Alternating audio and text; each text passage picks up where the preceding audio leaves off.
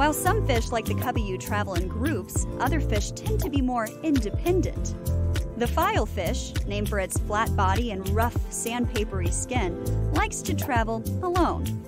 This may be because filefish are known to be slow swimmers due to their small fins.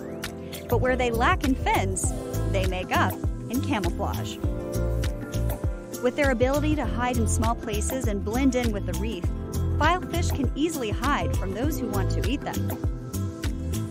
But what happens if a fish is small and doesn't have communication or camouflage abilities? These tiny fish, called juvenile tomtate, swim by the thousands around Gray's Reef. Like many small fish, when tomtate feel threatened, they go into survival mode.